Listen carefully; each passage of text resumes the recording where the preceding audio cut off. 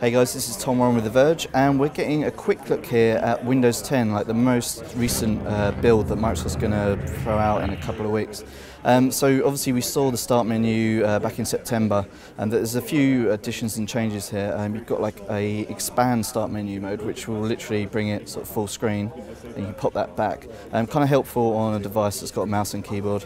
And again, you've got all of the normal controls that you get in Windows apps. Full screen will go to that sort of size, what you'd expect. But what Microsoft's really doing here is trying to blend this sort of form factor, so a 2-in-1 like a Surface Pro 3, and trying to make it a little bit less jarring when it's full screen, and the sort of the problems that were associated with Windows 8 was there. So you've got like a new full screen mode that will take you back to essentially what the app would look like in Windows 8. And you can get back to there. You've also got a new settings panel here, which essentially replaces the charms menu. You get your notifications, quick access to easy settings down here, so turning off rotation lock, etc. You can also enable continuum here, which is essentially a new mode that will basically change the apps into full screen apps, so you can take away the keyboard and use this as a tablet. Everything goes full screen, including like the traditional, we call these the traditional desktop apps, and everything's really, just what you'd expect with the touch mode.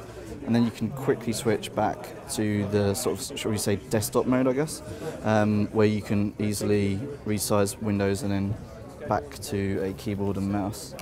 So the kind of interesting thing about this continuum sort of touch mode is you've got new ways to interact with apps. So you can basically task switch between apps here.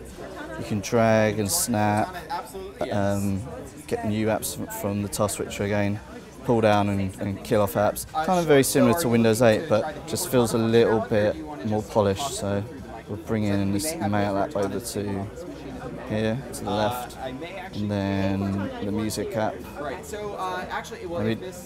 there we go.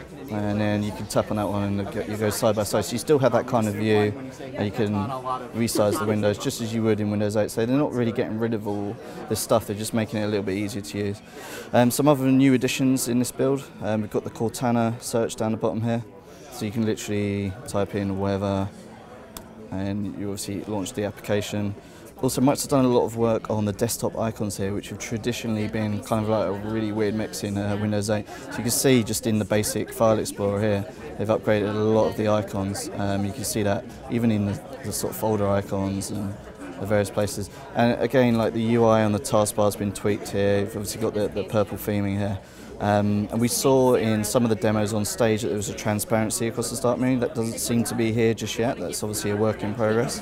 There's clearly some flux going on with the UI that we're going to see some interesting changes. I think a lot more modern changes on the desktop there. So yeah, I mean, this is essentially the latest version of Windows 10 and running on a 2-in-1 tablet, which is pretty much the most interesting way you're going to see Windows 10 on these sort of devices.